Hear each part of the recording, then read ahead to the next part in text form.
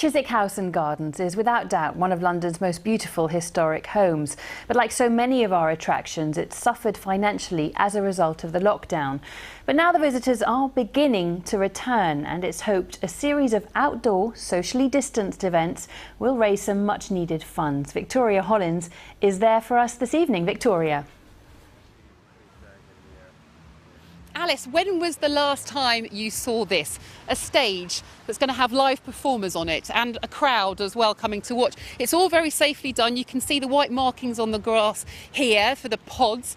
People will all sit together in those pods. On the way in here, you can see people starting to arrive. They're going to sanitise their hands on the way in. Social distancing, of course, taking place all the time. It's been, though, a pretty tough few months for Chiswick House and Gardens, as it has for many places.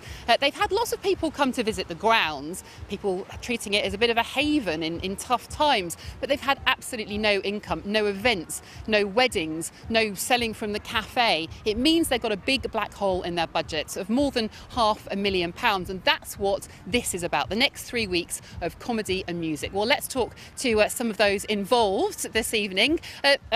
Thorfinn, you organise this essentially. Your idea back in June. Yeah. Why? It's a big challenge. Well, I guess I spent a lot of time in this park when I was younger, so I grew up minutes away, and it means a lot to me, this place. So when I found out that they had a huge black hole in their finances, I just thought, there's an opportunity here. We'll get ready. The moment the guidelines change and outdoor events are allowed again, we'll be ready to go, and it'll be all in aid of the park, doing several jobs, I think, helping the park raise some money, giving the community something back and making sure there's something to actually do after the lockdown's been going on for so long, and giving us something a good cause to work towards while we're furloughed. Well, Angela Barnes, you're going to be taking to the stage tonight. I am indeed. Not a huge amount of material for comedy at the moment, is that fair? Oh, I don't know. I think in disasters is where people need to laugh most, isn't it? So they might not want to hear too much about COVID and what's been going on, because we're coming here to escape that.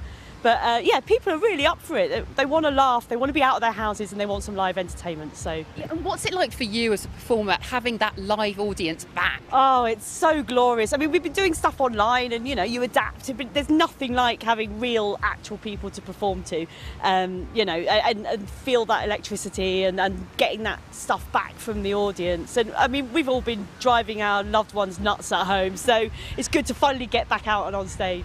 And Thorfinn, you've got some pretty big names, as well as Angela, coming up in the next 3 weeks. Tell us about some of them, because some are local as well. Yeah, we've got lots of big local comedians. Dara O'Brien lives just down the road, and he's coming in September. I think he's already sold out though, but there's still plenty more things. We've got a Queen tribute act, we've got local indie bands, we've got opera, and there should be something for just about everybody. Well, best of luck. Thanks very much indeed. As you can see, it is starting to fill up here this evening, but do have a look, because there are tickets still available for the 3 weeks ahead.